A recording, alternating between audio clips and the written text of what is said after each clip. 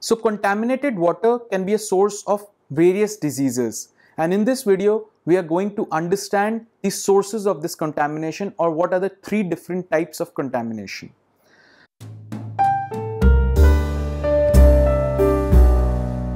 So when we talk about water contamination, we generally talk about direct infections being present in the water which enter the body through oral route by drinking of this contaminated water.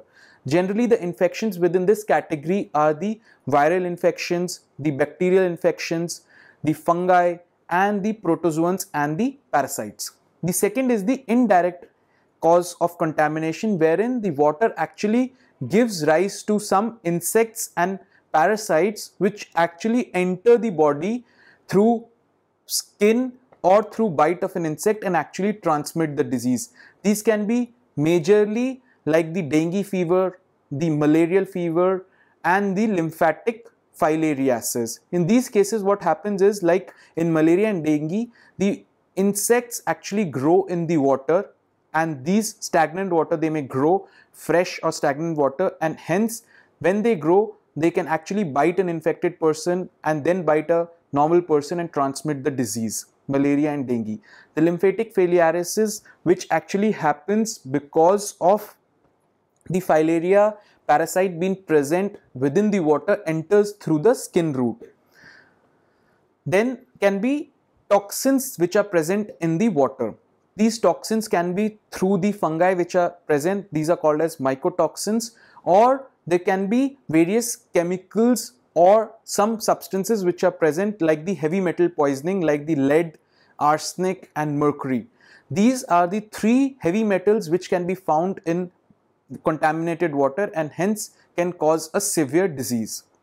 Now coming back to the direct route of infection, wherein there is oral ingestion of the infections. Now let us understand what are these infections. So when we call these infections, we call them as viral infections, which can be namely poliomyelitis, also was transmitted through contaminated water. Then there is hepatitis A and hepatitis E. Then obviously we have rotavirus and polyomavirus and acute gastroenteritis virus, norovirus. These all, rotavirus causes diarrhea in children, then polyomavirus and norovirus can cause acute gastroenteritis. These are viruses which can transmit through contaminated water. Then we have bacterial infections. In bacterial infection, the most common that we talk about is typhoid, caused by Salmonella typhi. Then we have cholera, which is through contaminated water. Then we have E. coli, which can be transmitted. Then we have dysentery caused by Shigella. These are few waterborne bacterial infections. These are the common waterborne bacterial infections. Then we have the fungi infections like the molds and aspergillosis, which can also, the fungi, these grow in the contaminated or stagnant water. Then if we talk about the protozoans of the parasites, we have giardiasis, amoebiasis, schistosomiasis, leptospirosis. We have Entamoeba histolytica causing amoebiasis. Then we have hookworm infections. So these are some parasites being present in the contaminated water which can actually cause infection. So now this is like just proving my point that yes, contaminated water can be a source of multiple diseases. Now how do you get rid of them? How do you evaluate the three sources and how do you tackle them? So the first source, which is the direct infection, can actually be targeted by boiling water. So obviously there are a lot of filtration systems available, but if you just do simple one little thing, that is boil your water before drinking, this will solve 99.99% of the direct infection problems. So always drink water that is boiled. Obviously filtration systems are available which actually kill the bacteria and the virus, the fungi and the parasites and the protozoans.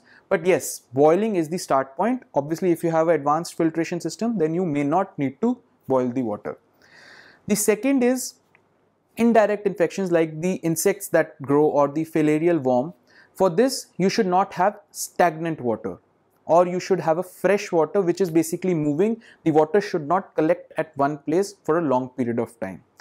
Then the third is the toxins which are present in the water, or the heavy metal poisoning like the lead, arsenic, mercury. For this, you actually need a advanced filtration system. Like what we say, the reverse osmosis process, the RO filtration system actually removes some of the heavy metals from this water, and this is a good system. So hence, friends, I hope this was a small video which made you understand how you can tackle 3 sources of contamination of water, which is important because water is a cause of lots and lots of problems and diseases. So if you liked this video, please do like, share and subscribe with your friends, and please wait for my next video. Thank you.